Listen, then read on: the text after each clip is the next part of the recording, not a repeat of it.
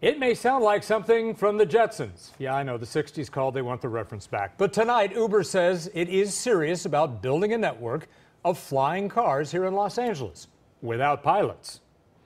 The company released promo videos today showing what Uber Elevate could look like in a few years. Hey, I like the 60s reference. You probably do too. We get a chance to say the Jetsons again. But the question is any of this even possible? Well, CBS 2's Tom Wade is live at USC, where he spoke with one of their transportation experts about the Uber idea. Tom? Okay, so Pat and Jeff, the short answer to whether or not this is possible is yes. And of course, it's not just the Jetsons. We also saw the other reference to this is Back to the Future too. Remember, in the movie they had all those flying cars. But anyway, getting back to what Uber wants to do, they want to accomplish this by 2023.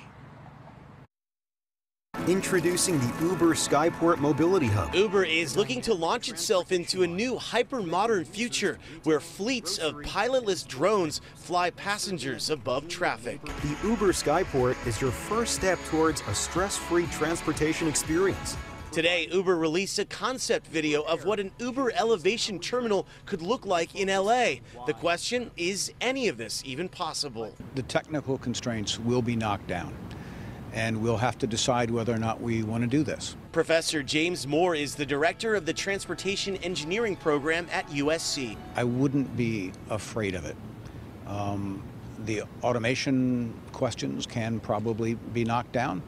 At least I believe that they can. The technology for driverless cars is still being refined. Travel by air without a pilot, Uber may have to sell this to some skeptical passengers. Considering how cars have enough trouble not crashing into each other on the ground, I feel like adding another dimension might spell some more trouble.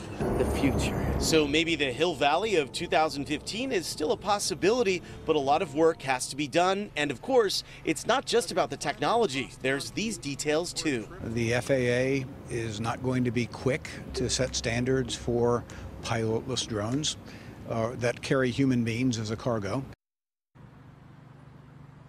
And there were a number of companies that submitted concepts to Uber today. It's not clear when the company might choose one of them. And then, of course, they will have to submit these ideas to LA for approval. Reporting live at USC, I'm Tom Wade, CBS 2 News.